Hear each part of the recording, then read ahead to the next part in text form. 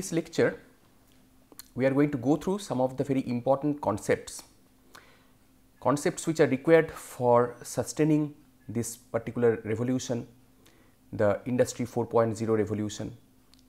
So, basically what is required is not just the development in terms of introduction of new technologies, new types of services and so on, but what is also required is to be able to sustain the newer systems, newer methodologies, newer techniques that are introduced. So, what is required essentially is to ensure that the sustainability of the newly introduced concepts, technologies, methods, etc., continue. So, what is sustainability assessment in the context of a manufacturing industry is what we are going to go through in this particular lecture.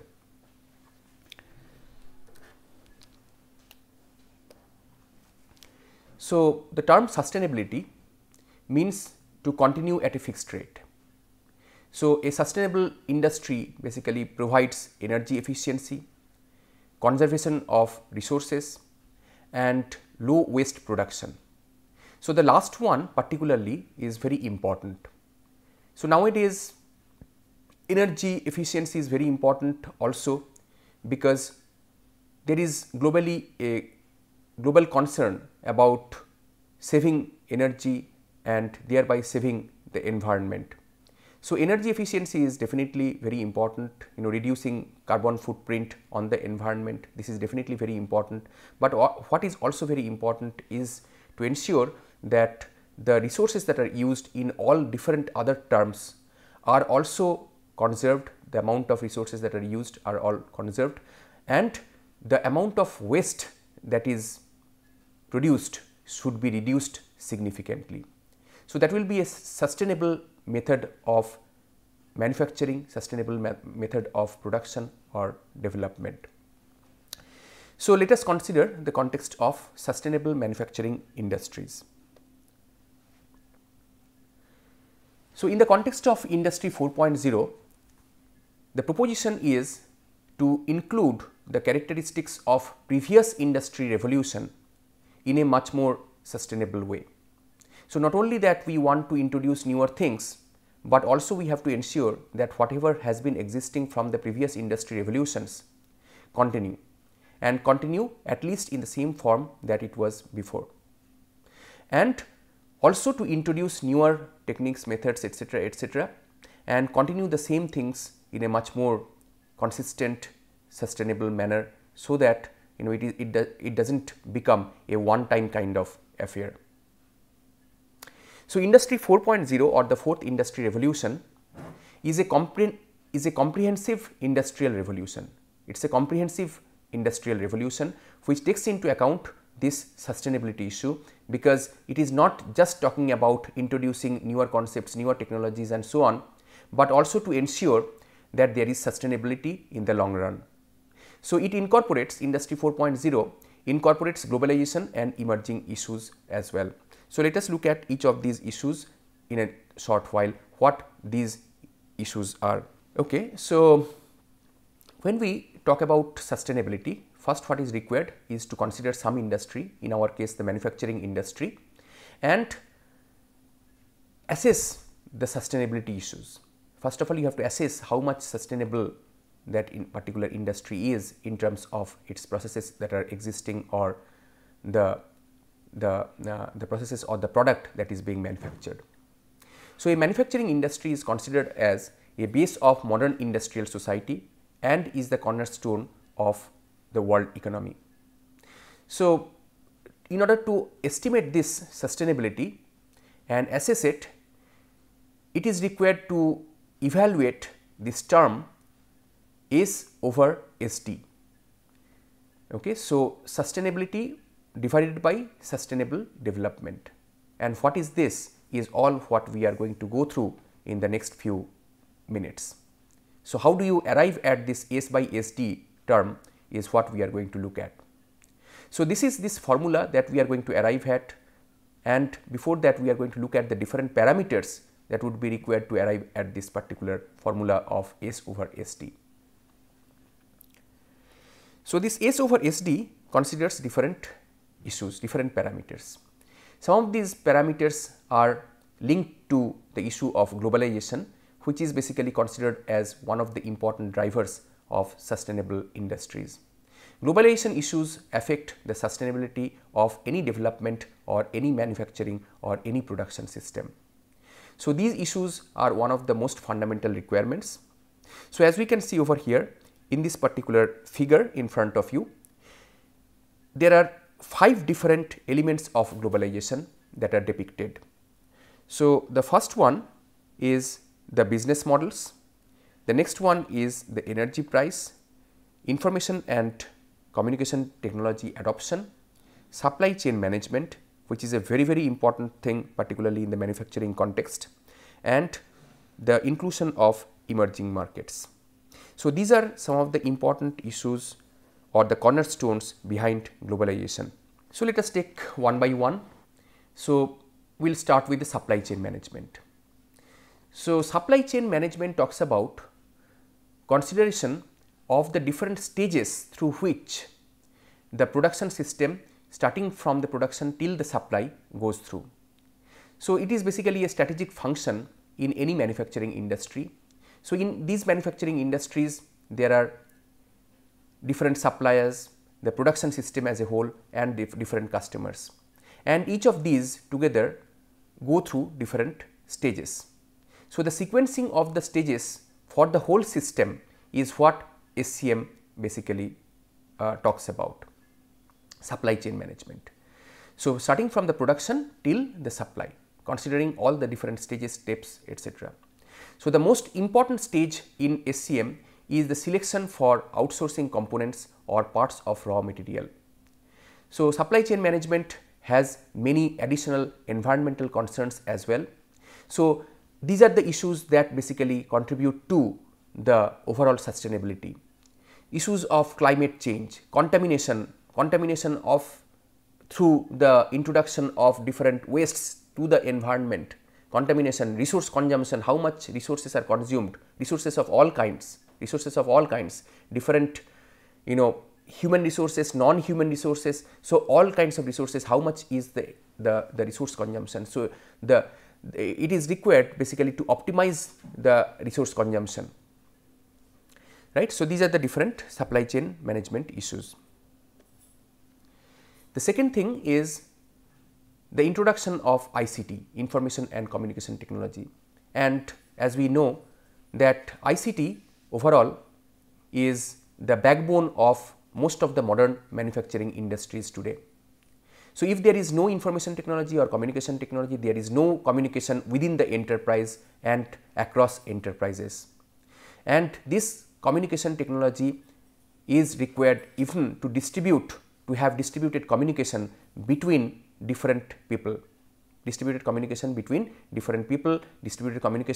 different labs of the same organization, distributed communication across the different locations or different campuses of the same organization, or even it is also required for having proper communication between the different partners of a particular organization who contribute to the manufacturing of the products or the services.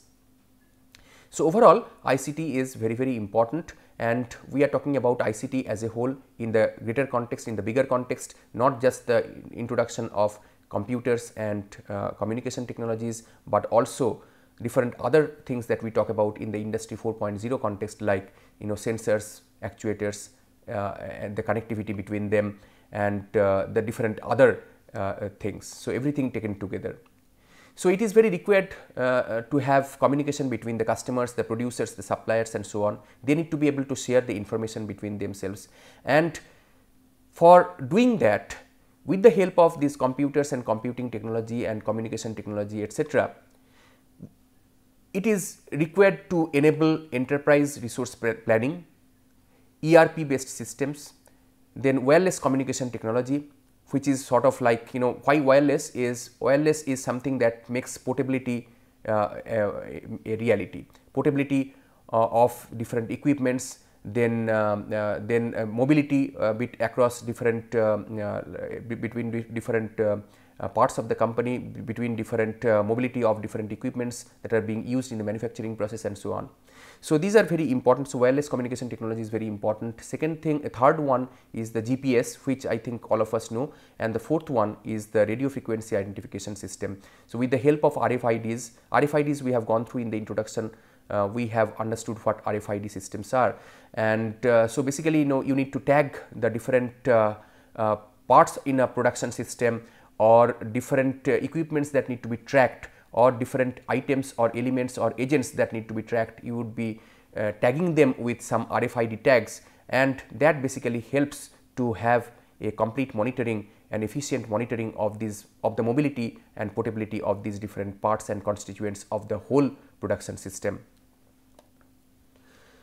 The third one is the energy prices. So, if we are talking about large scale enterprises, there is a consideration of the energy consumption as a whole. So, larger enterprise means larger energy consumption, but that is not something that is sustainable, and that is not something that is beneficial for the environment.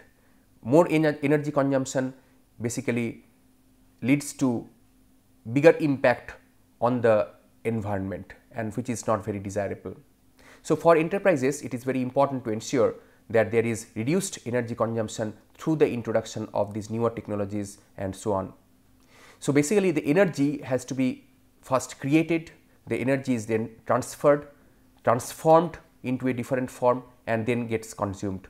For instance, if you are talking about electricity gets generated in the generating power plant, then it is transferred through different grids and transmission lines. It is transferred from one location, from the generating station to elsewhere, to the station, to the electricity substations and different other points.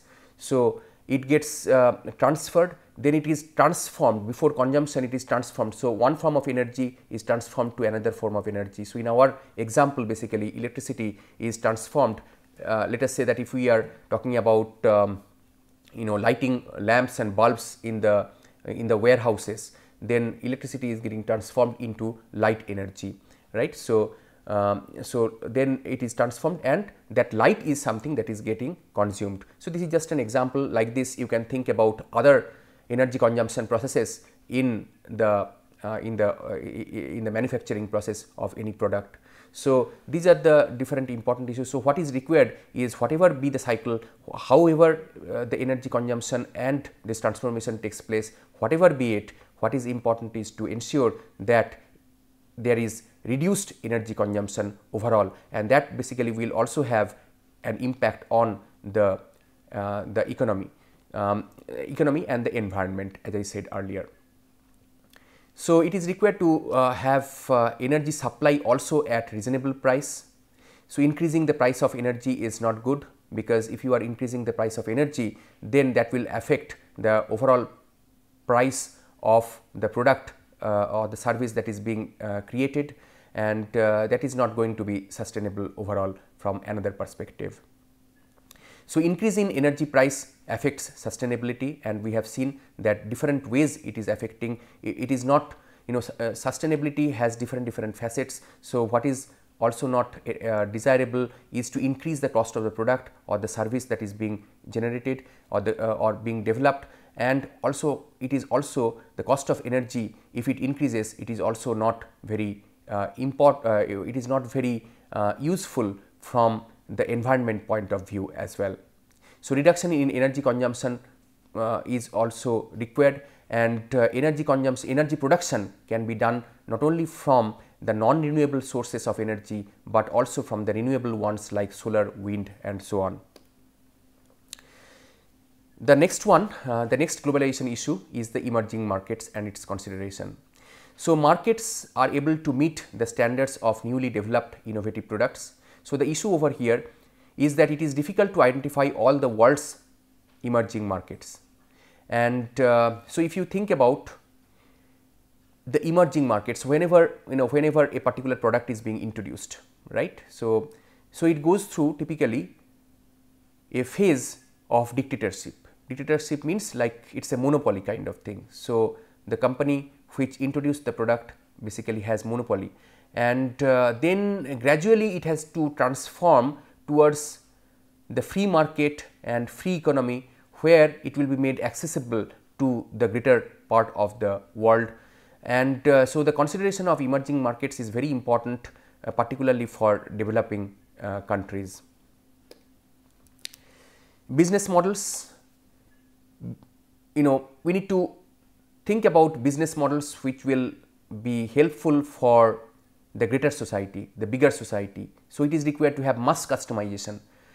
So, mass customization will incorporate the knowledge, including the consideration of international culture across different countries, different societies and so on, and also the local culture where things have been introduced and produced first. So, business models basically have direct linkage with the mass customization. So, what is required is, from the globalization point of view, the product that is manufactured should not only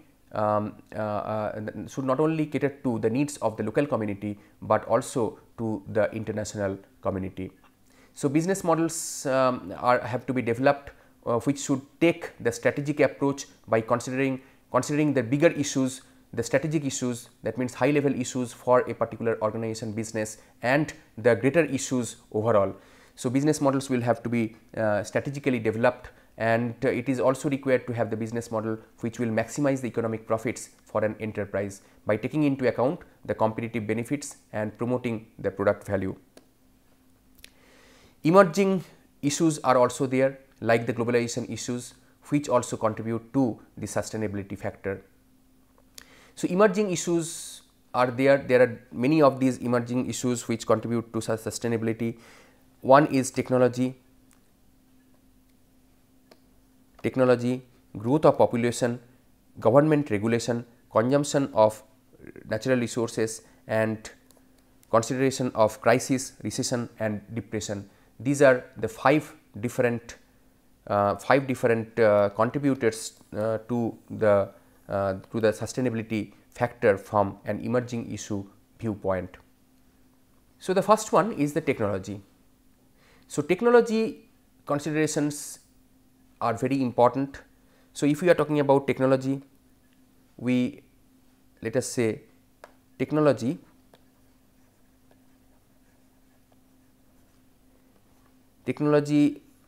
broadly can be classified as hardware and software. So, within hardware we have different types of technologies that are used commonly, technologies such as computer. So, when we are talking about technology, basically we have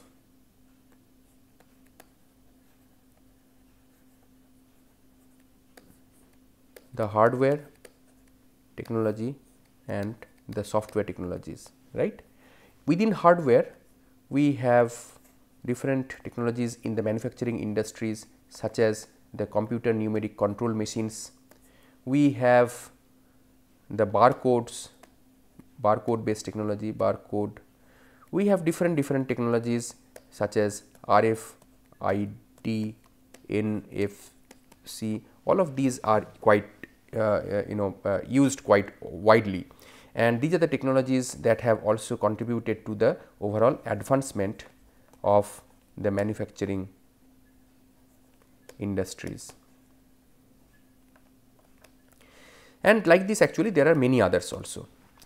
So, in terms of software, if we look at, we have technologies such as ERP, then the GPS based software technologies, right. So, GPS itself is hardware, but the GPS based software technologies, and like this there are many other software technologies that have emerged and have contributed to the advancement of manufacturing industries. So, these are very important, and so what we need to ensure is that all these different newer technologies should be included in order to have better sustainability. So, advancement in technology basically facilitates manufacturing with higher quality products, lower cost products and products which are manufactured in reduced time. So, these are very important. So, the quality of the product that is developed should be improved with the introduction of these newer technologies. Then the cost of the production should be less, so that the overall product comes to the market at a reduced price and comes faster to the market. The production life cycle should be reduced. So, there is reduced manufacturing time. So, role of technology advancement in the global market is about converting from the traditional system of manufacturing to the automated system, and this is how the technology can help in this particular objective. And also technology can help in having greater agility, faster development and flexible, changeable, maintainable products.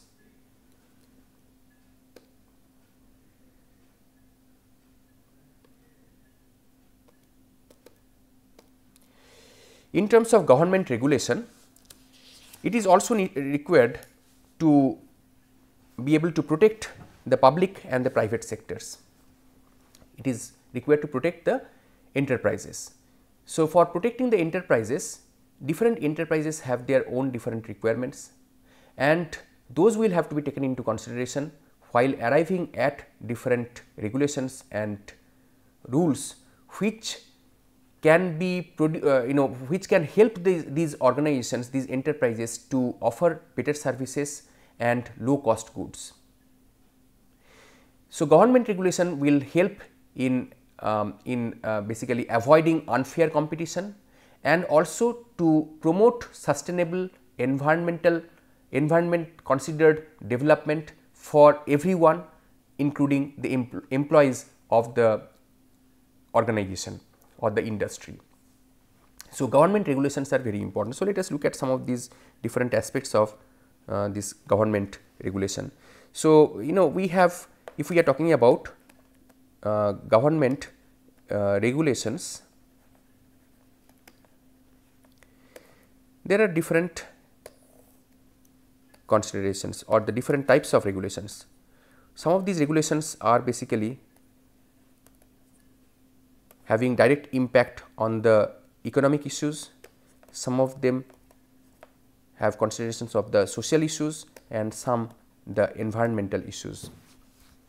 So, economic issues basically talks about some of these regulations when a business will enter, when an institution basically enters a business. Price estimations, there are government regulations typically which will help in this price estimation. Then social issues which will essentially help in opening channels between channels of communication, maybe between employees and the enterprise or the management. And environmental issues will concern the protection of the environment. So, for example, let me just take the case of this one because it is easier to understand. So, environmental issues are very important in the manufacturing process. So, government regulations should be there to protect the environment, because if there is some kind of production process which produces lot of waste and in turn harms the environment, the water, the land, etc., are full of different industrial wastes, then that is not good. So, there are government regulations which talk about how to reduce these wastes, and also the wastes that are produced will have to be handled properly. So, these are the roles of the different regulations.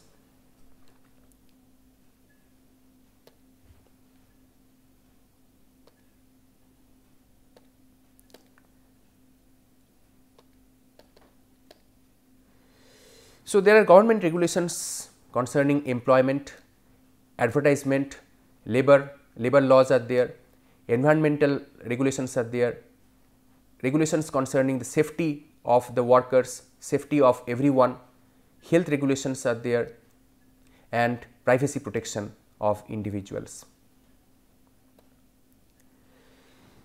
So, basically the employment and labor rules represent laws concerning wages and salaries, things such as benefits to the workers in terms of retirement plans, compliance with health and safety issues, proper working conditions, issues of expatriate employees such as visas and so on, equal opportunity in employment in terms of promotion and consideration of all workers from different ethnicity in the equal platform, provisioning of authority or higher ranking position. So, these are different types of classes of regulations that are typically there in any industry. In terms of advertisement regulations protect customers, firm honesty about a product, information regulation publicly, then transparency on distribution and manufacturing process. Environmental regulations or rules are maintained by different acts, different agencies such as the Environmental Protection Agency, maintaining clean air, reduction of chemical effects in soil, river, water of different water bodies and so on. Then privacy regulations basically concern the information, the safety and security of the information, particularly the sensitive information that is collected about the different employees and the different other stakeholders by a particular enterprise. Safety and health regulations will concern the health issues, providing healthy working environment, and also the overall safety, workplace safety and so on. So, these are the different types of government regulations. So, population growth, monitoring population growth is important for manufacturing industry. It affects the industry growth, food supplies, fertility, sociology, economics, politics, industry locations, use of available lands and so on. There are three different types of countries based on the population growth: developed countries, then emerging countries, emerging economies basically, and developing economies. So, the population growth of countries developing and disadvantaged is typically greater than the population growth of the developed and advantaged countries. So, based on the United Nations report, the population growth is from 1950 to 2050 reduced between 32% to 13% in developed countries and increased between 8 to 20% in emerging and developing countries. So, economic view on the population growth can be of two types: pessimistic view and optimistic view. So, the pessimistic view of population growth basically affects the economic growth, and the optimistic view basically on the contrary talks about increase of the globalization issues such as trade and commerce due to the growth of population. So, pessimistic view basically hinders the overall economic growth on the other hand, and the optimistic view on the other hand basically increases the globalization issues such as trade and commerce. So, population growth is a very important consideration in terms of sustainability. So, basically if the growth is not conformant with the overall growth of the economy, then that will become a disaster for that particular economy. So, then the last one is basically the consideration of economic crisis, recession and depression. So, economic crisis basically takes place over a duration not more than a few months. So, that is the crisis. Recession on the other hand talks about the decline in the economic activity. Recession, that means slowdown of the economy. So, that takes place over a period of time, and that slowdown basically happens quite fast, exponential decline happens. So, basically when the economic activities again increase, then there will be commencement of or the rise of the economy overall. So, basically from the recession, then there will be some kind of acceleration in terms of the growth. Depression is the extremity of recession, which is observed by exponential unemployment increase, reduction in available credit, significant reduction in trade and commerce, and huge number of bankruptcies might also consequently happen, and there is volatility in currency value, and the duration is more than 2 years, and this is basically the extreme case of recession. So, we start with the economic crisis, then that will take place for few months, then recession, basically it is a slowing down, a rapid slowdown of the economy, and thereafter we have the depression.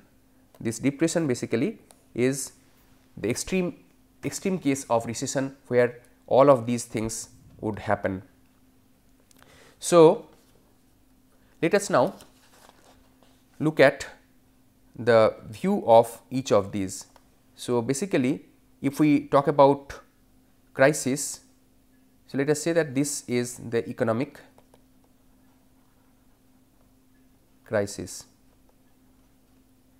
Then comes the recession phase,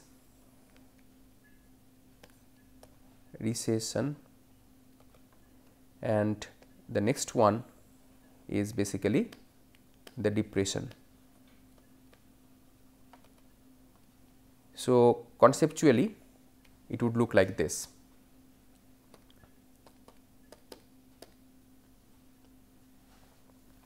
So, if there is economic crisis or recession, then there would be reduction in prices of different major commodities, and what is important is to increase the productivity and reduce the overall cost. That becomes the solution in such a case. So, it is very important to ensure and avoid this kind of crisis and recession as much as possible.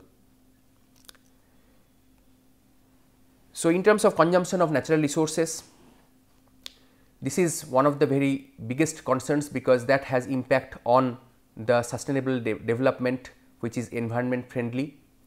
So, this is one of the biggest issues in contrast to economically sustainable development. As natural resources are the main source of revenue in developing countries, it is one of the major sources of social conflicts. So, basically concerns about too much of mining, too much of extraction of oil and gas, demographic shifts, societal behavior, politics, technology, economic situations, difficult economic situations. So, all of these are major contributors in terms of the consideration of natural resources.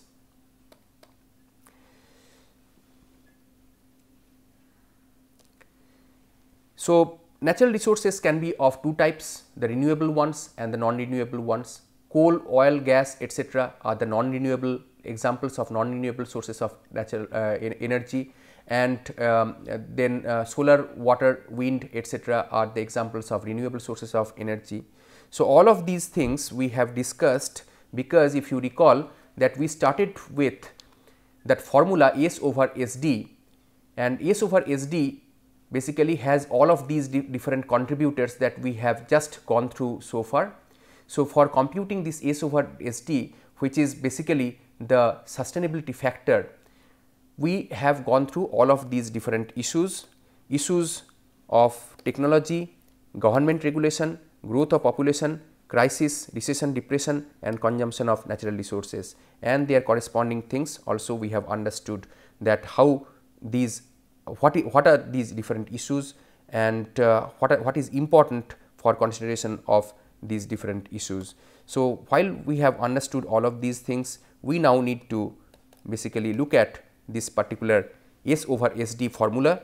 So, S over SD is basically sustainability over sustainable development, and for this S over SD has all of, it is a function of all these parameters, right. So, all these parameters that we have seen in the previous slide, and so this basically can be again rewritten as a function of all these i's, and where I equal to S over E, and S is basically the change towards the sustainability, and Y is basically the exponent of the change towards sustainability, S of E.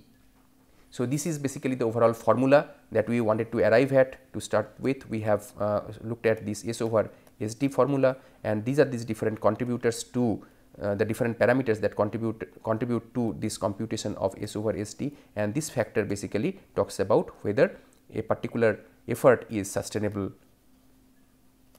or not.